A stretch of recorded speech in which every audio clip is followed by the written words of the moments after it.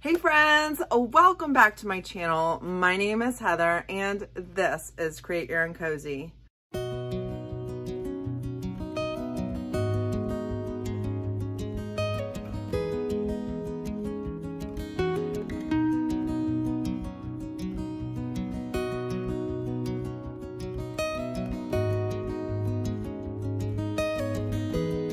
Last weekend, I had nowhere to be and I decided to get order, which is my word of the year, back into my life. We did a big humongous clean out where we have 4 bags to donate, good 3 bags of trash within our home space, and boy, do I feel good. On this week's video, I am going to go in my stash, upcycle some more items with the color Prairie Grey, which is one of my favorite neutrals to add to these fun spring colors. I know a lot of you felt really encouraged last week when I encouraged you guys to talk to yourself, to say, I am crushing this. And I am excited that you guys are implementing that into your own self-talk. I've been working, it's a little bit of work at first to get your brain to change, but I've been working this week at my talk and my motivation, and I am excited to say I'm crushing this. I am adding order back to my life, and let's get started on this week's projects. The first project in today's video is a project that I started a while back. This picture was thrifted and had some type of design on it, and back when all the YouTubers were doing the baking soda technique with white paint, that is what I did to this to cover up the design. But I don't like white baking soda technique. It's just not my style. I don't think it looks right. So what I'm going to do is add the color Prairie Grey, which is one of my go-to neutrals. Listen, I know it's about to be spring, but I am not a traditional spring color kind of girl. I like a muted purple and a muted pink. And do you know what looks really good with that? Prairie Grey, especially with some dark wax on it. So I am going to do 2 coats of Prairie Grey. I am going to use, I didn't video this part, but I did use a clear wax over the top of it to seal it.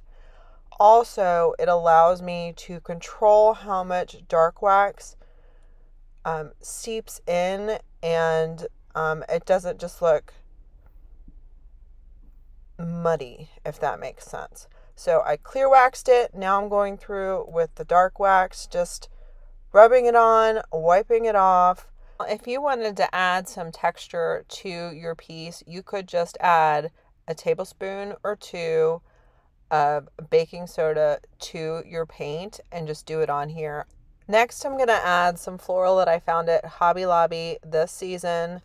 Make sure you grab them on a week that they are 50% off. But I was really happy with this combination right here.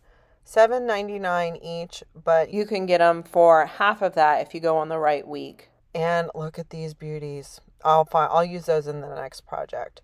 So I'm going to attach this with hot glue. The hot glue didn't hold like I wanted it to because of the weight of what I was putting in here. So I am going to hot glue and then do E6000, let it dry overnight, and then put the flowers back in.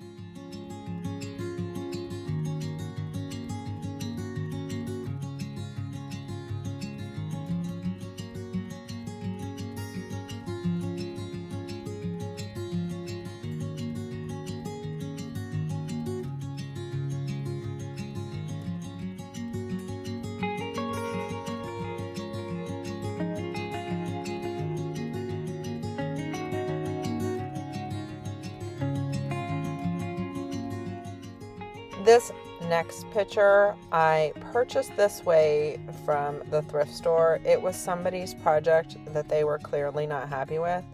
I love the shape of this, but you can see where they doubled up on the spray paint and just ended up thrifting it or bringing it to the thrift store. So I grabbed it and it has been waiting for me to tackle. So I am going to do 2 coats of Prairie Grey, 1 coat of clear wax, and then I want this one to look a little grungier because it did have some of those spray paint mistakes. I wanted to go really heavy on the dark wax and even brought out the dark and decrepit dust, which I hadn't used before. I just put clear wax down and then brushed on the dust in those areas to make it look extra grungy, where there would be some age if this was a really old piece. So after the dark and decrepit dust, I did go pretty heavy on the dark wax and did not rub a bunch of it off. And I'm pretty happy with the results of this one. And then you'll see I put those beautiful florals that I got from Hobby Lobby in here. And then I will include another preview with the other color of a vase and bowl that I didn't do anything to, but I just wanted to show you how beautiful these florals are in case you wanted to get some of your own.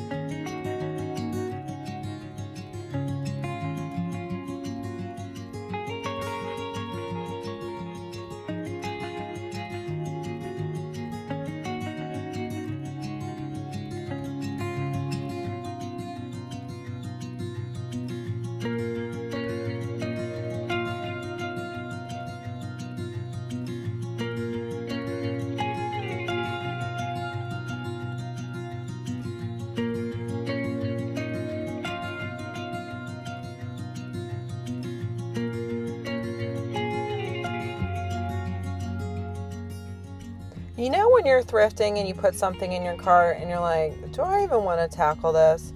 Well, that's how I felt about this particular basket, but the same day I had it in my cart, at least 3 or 4 different people were like, ooh, that's a cool basket.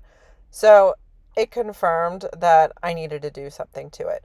So I knew it'd be easier to spray paint this. So I was looking for black, and I was just going to do 1 coat of black and do the Prairie Grey on top of it because I wanted to stick with Prairie Grey for this video. Well, look at what I found in my stash. I don't even know what I used this color for, but look at the color. I mean, it is the same tone as Prairie Grey. So I spray painted the whole thing with the spray paint, and then I wanted to try to make it more multi-dimensional. So I added water and then Prairie Grey on top of it, which hindsight, I probably didn't need to do it all. I was making this way more complicated. I just didn't want it to look like a one-dimensional color. So you can see here, there's the spray paint and the dried clay-based Prairie Grey paint. So I'm going over it with DIY's Big Top to seal the DIY paint on there. And it does have, you know, a multi-dimensional look. I probably could have gotten away with not doing that part, but I just kept going. And then I did add some dark wax. Hindsight, I would have just spray painted it, added the dark wax. That totally would have worked. But I just added this extra step here in case you do want to add a color or something. It really is a fun look.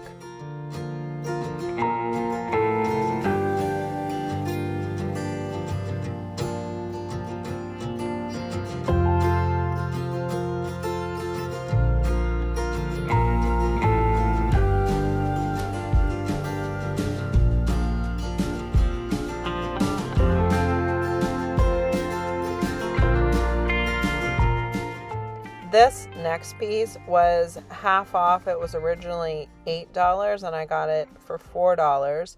And I think I'm going to try to use it in my space. I wanted something that was nice and tall to be in the back of a vignette, but this burnt yellow color is not really my year-round color. So I did 2 coats of Prairie Grey. And for this one, instead of doing a clear wax, I went ahead, you can see there's the dried color and then there's the wet color. but I went ahead and went over it with Big Top, so there's a little bit more of a sheen on this one. It did have some natural distressing. I didn't do any wet distressing, but some of the yellow did kind of come back through, and I'm okay with it. And then I'm going over it with the dark wax again. Again, this one's a little different because it has the Big Top, so there's more of a sheen to it. But I'm excited to try to use this in my home decor as for some height in my vignettes.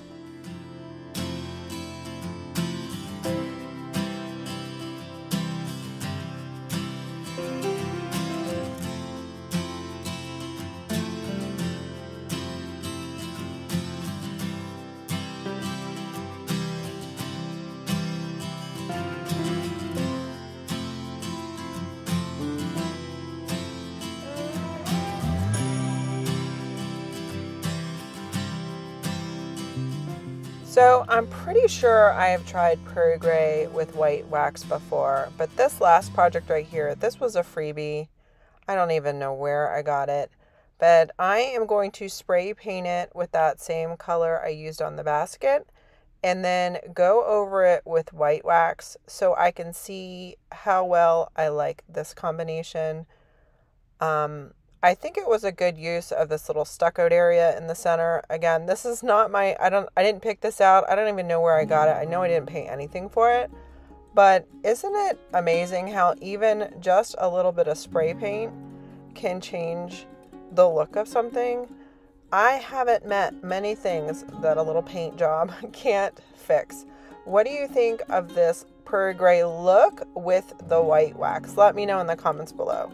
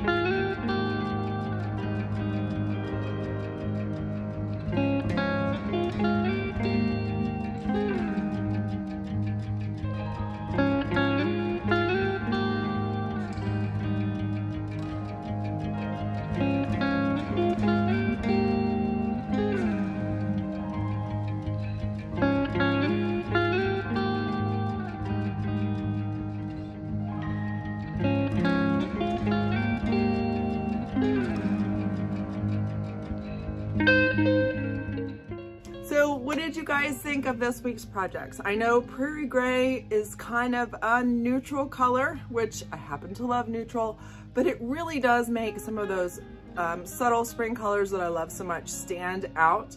Let me know in the comments below what your favorite spring colors are. Also, my husband alerted me to some news that's happening this week. Have you guys heard of Marie Kondo and the joy of tidying up and that whole craze that I think was on Netflix maybe 5 years ago? Well, I kind of felt vindicated this week because, listen, I enjoyed her series. I still apply how she neatly folds things in drawers to all of the drawers that I'm in charge of in this house with regards to clothing. However, she just came out this week and said, Guys, I have 3 kids now, and I realize that it is not realistic to expect this kind of order when you have 3 small kids. And oh my gosh, did I feel vindicated, because I love order. I love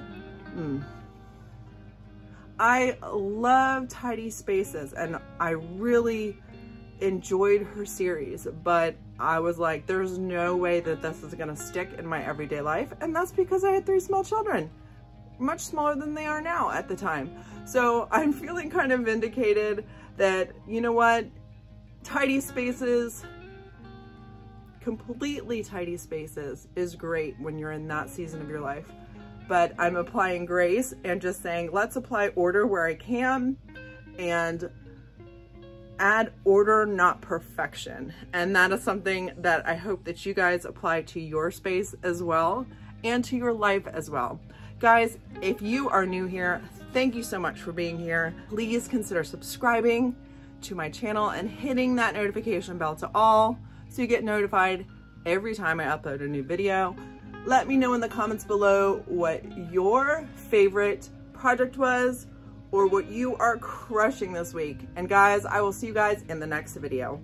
Bye.